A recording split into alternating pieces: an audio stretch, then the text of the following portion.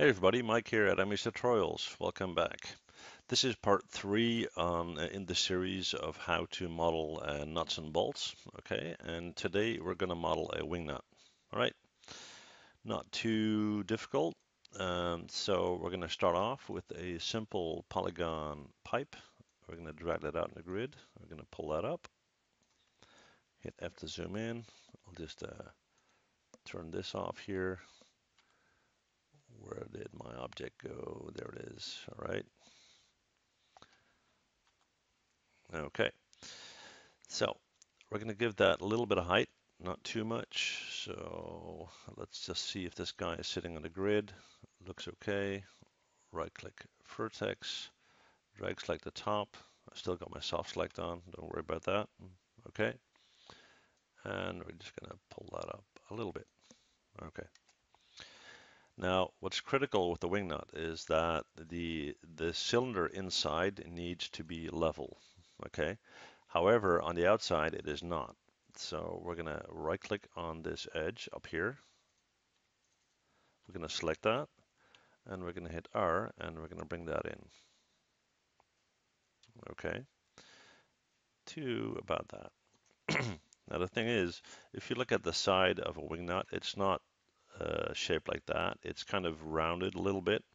So what we're going to do is we're going to go to Mesh Tool, Insert Edge Loop Tool, Option Box, and let's do multiple and let's do 3. Okay. Let's add them right there. Then let's switch to this view. F to zoom in. Come on. Yeah, there we go. We're going to right click on our vertex. And when we select these vertices, we're not selecting any on the inner cylinder. Okay. So we're going to hit R and we're going to start to kind of flare that out a little bit. We're going to do the same here. And we're going to do the same here.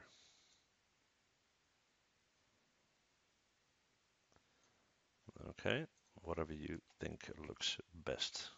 Okay, so that would be about it. Okay, now from our grid line, we are going to create the wings. So I'm just going to hit 4 for wireframe mode.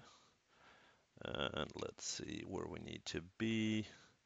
Yeah, we'll do right here. So hit 5.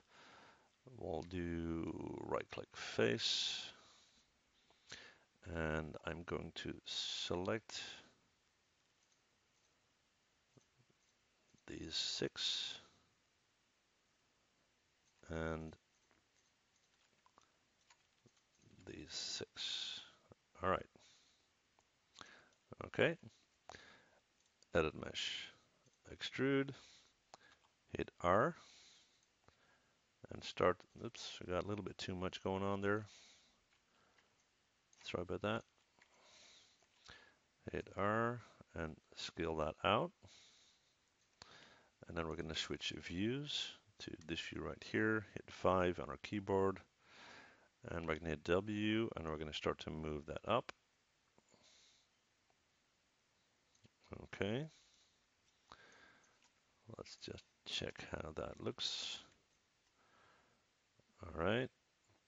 And we do need to do some tweaking. Okay. So next what we're going to do is we're going to right click, we're going to go to vertex. We're going to take that one right there and that one right there. And we're going to hit R. And we're going to pull them in just a little bit. And then hit W and bring that up just a little. And these shapes need to be somewhat rounded. Okay. So what we'll do there is, and actually I know that they stick out a little bit. Problem is we're going to smooth this out, okay? And that's the tricky part. So let's go to this view right here, and we're going to right click, we're going to go to vertex, and we're going to select these and these. I'll hit 4 for wireframe mode so I can see that I'm not missing anything. We're going to hit R, and we're going to just scale that out a little bit. Take these and these, and we're going to do the same. And I'm going to take these two, and we're going to hit W. We're going to bring that down. to about there. And like I said, the thing is that we're going to smooth this out. So we're going to right click, go to object mode, hit 3. And as you can see, that thing needs a little bit of help. All right. Because right now it looks a little bit like Mickey Mouse. Okay. Hit 1. Okay. Next, we are going to go to our top view. Right click vertex, drag, select these and these. And we're going to hit R. Let me think, yeah, hit R, and then push them out a little bit to about there. And now we're going to add some edge loops to hold our shape. Okay, one little tweak we need to do here, which is these two,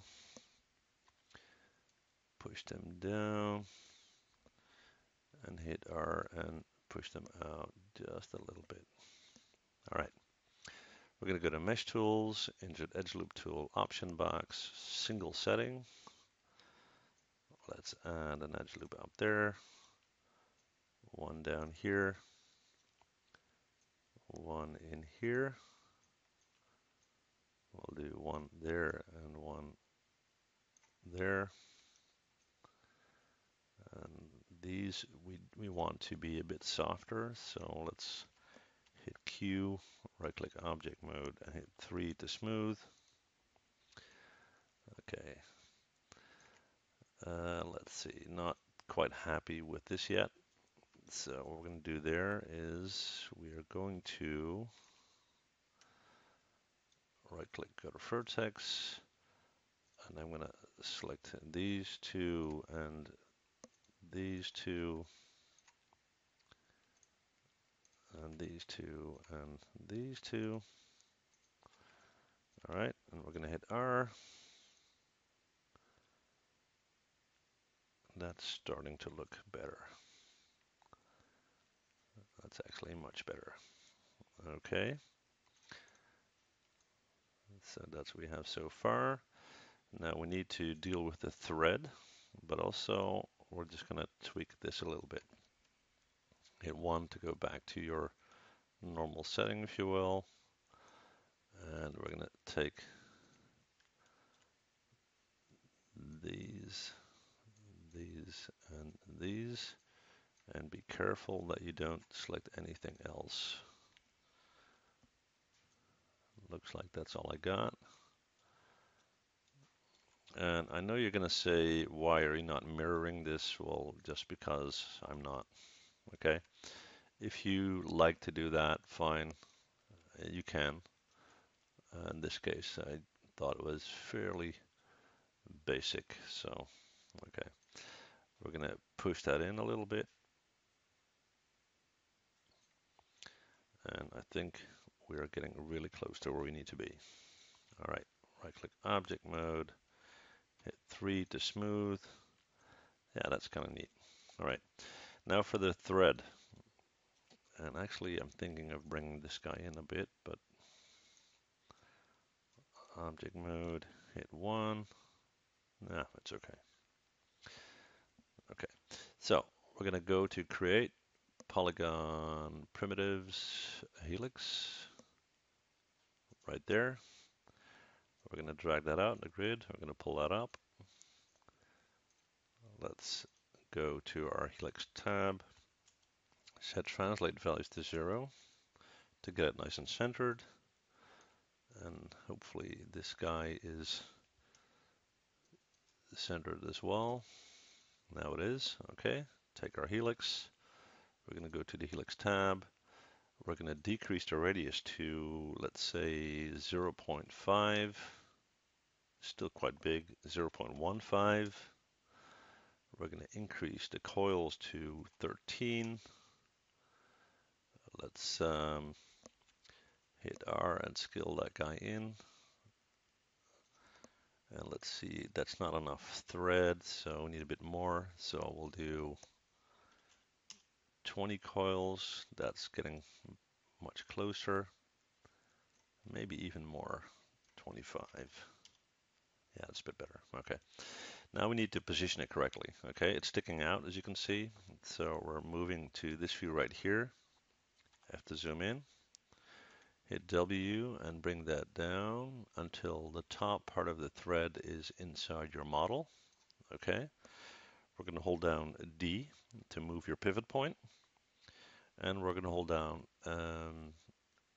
X. Sorry, V.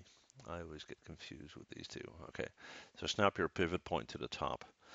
Now release that. If you now hit R and you scale in, you can pull your thread until it's inside your model. Okay, there we go. We're going to select them both, mesh combine. We're going to hit 3 to smooth that out. And we're going to move our model onto the grid. So hit W, move that up. There we go. Let's close that down. Get a good angle for our render.